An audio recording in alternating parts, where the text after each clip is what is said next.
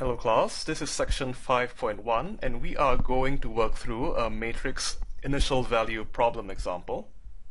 So we have here our problem and it has linearly independent solutions x1, x2, x3, so it's a 3 by 3 matrix problem. And we already have our three solutions. We are asked to find the specific solution given this initial condition.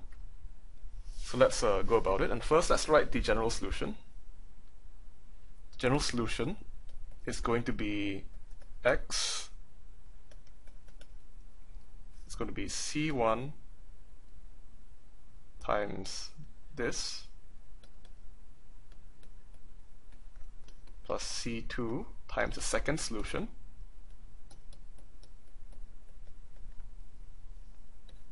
plus C3 times the third solution.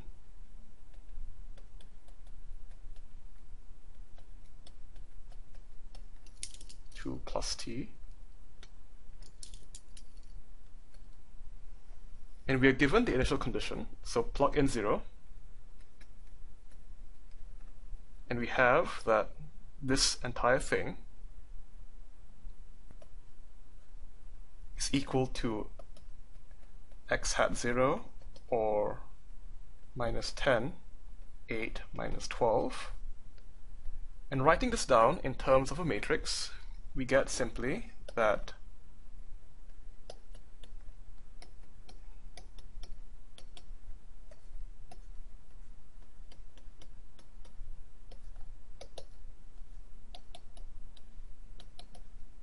and this is our matrix initial value problem form. And our goal is to diagonalize this matrix. So here's the thing we have to do. We have to use the elementary row operations to mess with this matrix to make it upper triangular. However, we have to keep in mind that any changes that we make to this matrix will also affect this vector on the right here. If we multiply the top row by 2, this top row has to be multiplied by 2 as well. If we switch the first and second rows of the matrix, the first and second rows of this vector will have to change as well. So one good thing to do is to write it down in this form. So we have this matrix,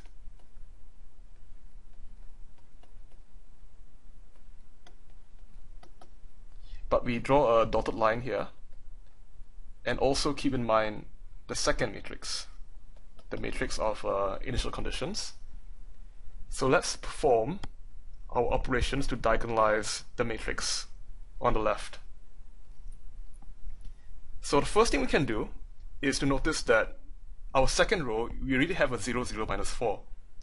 So a good thing to do is to switch rows, second and third row. It's a good place to start. And what we get is the first row stays the same, but we move the third row up and we move the second row down. Right, and that matrix looks a lot more triangular now. So we just have to get rid of one more row. If we get rid of this, if we change this to 0, we're fine already.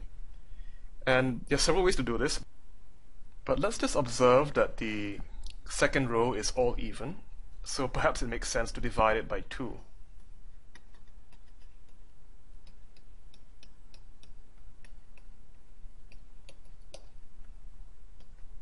And we have the first row being exactly the same, the second row becoming 1, minus 2, minus 1, minus 6, and the third row becoming the same.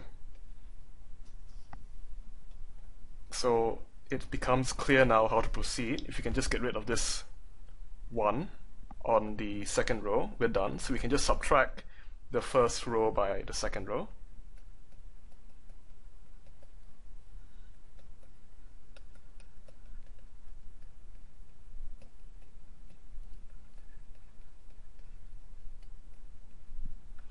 And what this gets us is that, again, the first row remains the same. The second row, we subtract 1 minus 1 is 0, minus 2 minus 0 is minus 2, and minus 1 minus minus 4 is going to be plus 3.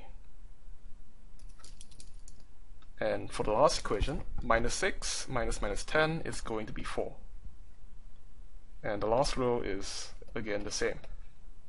But now we have an upper triangular matrix. As you can see, that only the upper triangle is non-zero. And we are done here. So what remains is to figure out what our C1 and C2 and C3 are. So we can write this down. So this is 1 C1 plus 0 C2 plus minus 4 C3 equals minus 10. And we have minus 2 C2 plus 3 C3 equals 4. And minus 4 C3 equals 8. And back substitution becomes easy. So minus 4 C3 equals 8 implies that C3 is equal to minus 2. But plugging that into the second equation, we get that minus 2 C2 plus 3 times minus 2 equals 4.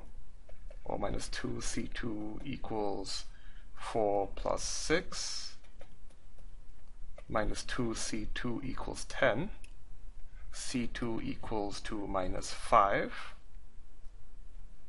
and this implies that if we plug in the first equation, we get C1 plus minus 4 times C3, which is minus 2, equals minus 10, and thus C1 is equal to minus 10 minus 8 equals minus 18.